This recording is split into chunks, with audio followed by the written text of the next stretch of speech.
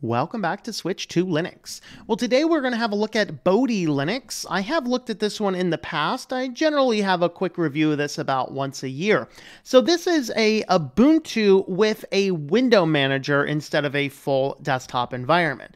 So this is a fork of the Enlightenment desktop, and it is called Maksha. And the Bodhi Linux team basically takes an Ubuntu build and drops this window manager on top of it. So what we get here is just a very simple Windows manager with Ubuntu. Very interesting. Some people may like that application.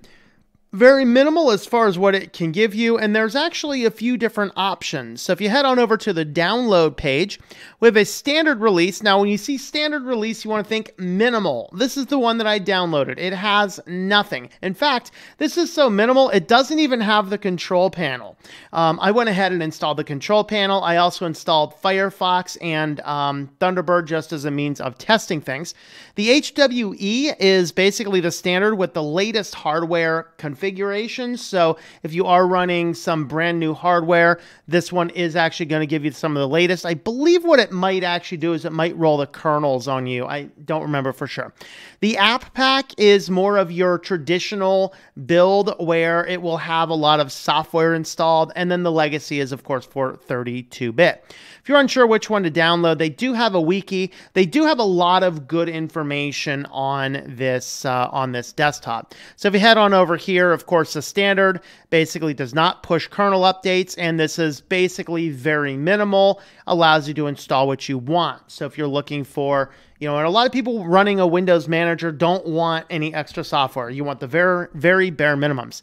The HWE, so this is for 64-bit, of course, and it is about catching up with the newest hardware technologies. If your processor is capable of running 64-bit OS, and you want kernel updates and newer hardware support, this is the one you have. So they're actually running kernel 5.1. 5.1 is the Bodhi release.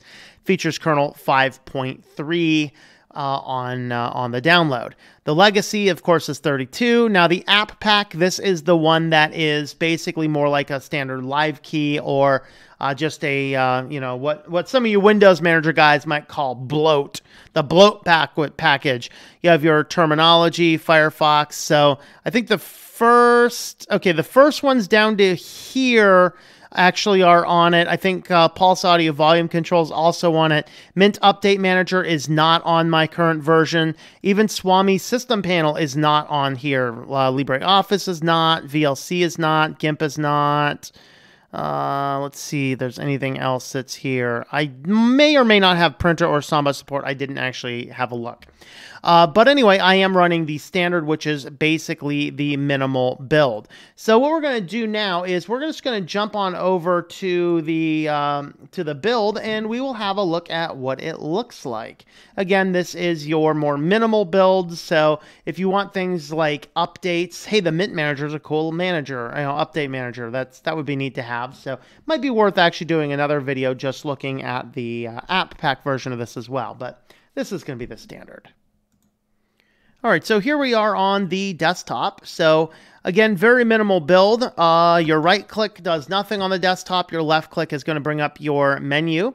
So under accessories, we have LeafPad, Vim, preferences, graphics, internet. I added Firefox. I added Thunderbird. Everything else that's on here is what they gave me. Pulse Audio Volume Control. Now, the system settings tools here, I actually had to install system settings, which was interesting. I need to install a settings panel on the build that we have. We do have a couple themes. We only have two. They're both pretty ugly. But depending on which one you want, I'll just go ahead and go back to, I do like the green one better if we're going with the panels that we have. So here we can do some configurations. Here's about the theme. We can restart the desktop there. Wallpaper editor, we only have one in the system. Although the theme itself does have a different wallpaper as well. So for whatever reason, that happens to be the case. All right.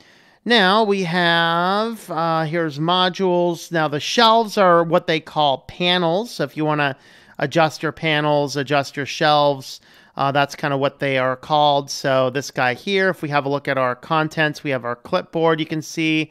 We have our clock, obviously. We have our it's iBar. I think the iBar is this guy here. The pager is your different desktop builds, like that. Let's see. We do have the mixer. We have the start. Is that this one? I think that's the mixer. System screen and various tasks. All right, so if you wanted to add another panel, you could put one at the top. You could actually edit. I think you can edit this panel to move it around. So you can go ahead and put it above everything, below windows, below everything. Allow windows to overlap it. You can set its position here. So if you wanted to do something like that, you could, throw the panel up there. The width of it is, I believe that's over, let's see. There is a width around here somewhere. Let's have a look at some of the styles. There you go. There's a nice transparent, invisible panel if you want something like that. All right, translucent. Looks like some of the styles are not there. There's auto hide. We can show it on all desktops. All right, so there's your panel settings there. Now we do have an App Center. The App Center is just a web-based application, and what I found is the web tool or the web browser on this actually just doesn't work. No matter what page I go to, all I get is a blank screen. So that's not particularly useful, but if you take this guy, I'm guessing maybe if we change the default browser over to Firefox, it would work. If I just go ahead and copy that, though, and boot up our Firefox application, let's go ahead and do that. And then when Firefox loads up, we'll just go ahead and go to the website, which is the application center. So I'm never a huge fan of about application centers built inside of the as a website. I'm not a huge fan of that. Play a Linux, SuperTux. Let's see. There's a solitaire, but this is how it works. It'll pop this guy up. You'll have to open the link, which should prompt us for our super secret password. That's definitely not 123. And then it's just going to go ahead and run the installation process through the website. Again, though, the basic default web that they give us doesn't actually work for me. It might work for you. It's just not working for me. All right, let's go ahead and have a look at applications, games. Now we have our solitaire game there. All right, so in this quick build here, we don't have anything to update the system. We don't have anything to install software other than that App Center. So if you do want to install something else, just kind of boot up a terminal and start doing your apt stuff. So if I just do a sudo apt update, this is probably how I just go ahead and manage it here. So it looks like we can run some updates, which we're not going to do right now. All right, so there's our network connections up there in the top corner there. Not sure if that's always been up there and I just missed it. All right, so as far as everything else, if we go into our settings panel, this is the settings panel that we have. So wallpapers, application themes. Hey, look at that. I completely did not see these application themes in here before. Let's go ahead and have a look at some of these. See what they're going to look like. We might have to pull up a application first. Let's just pull up the solitaire game. Yeah. I'm guessing we might actually have something that's overriding in the, I guess that's GTK applications though, isn't it? Yeah, that makes a difference. Here's your icons.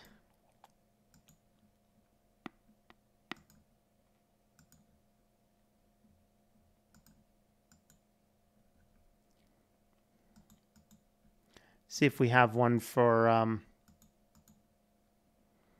not seeing one for non-GTK. All right, basic themes. We only have two built in here. Here's your basic colors. I've not been able to figure out how to get our colors running. Let's see here. Let's just look at this guy here. In theory, we should be able to add in custom colors.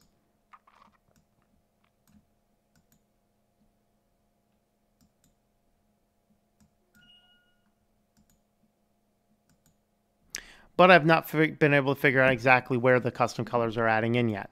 In theory, we have the options. Here's your fonts, borders. We can go borderless. We can have a variety of different size borders. You can set transitions, scaling. Here's your startup screens. So you have a couple different startup screens. I believe this was an older one.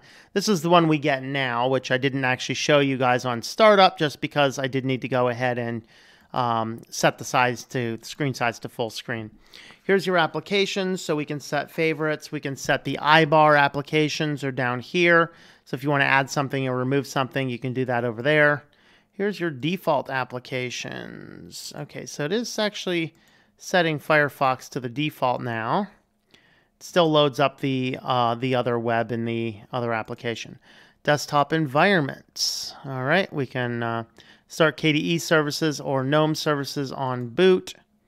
Here's your screens, input settings, window settings, menus, configurations.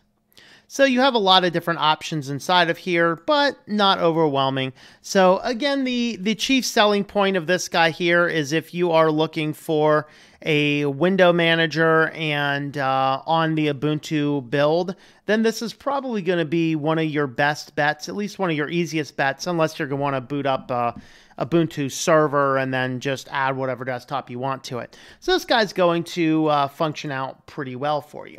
All right, so there is our brief look at the Bodhi Linux build, the very new one that was just released, 15.1.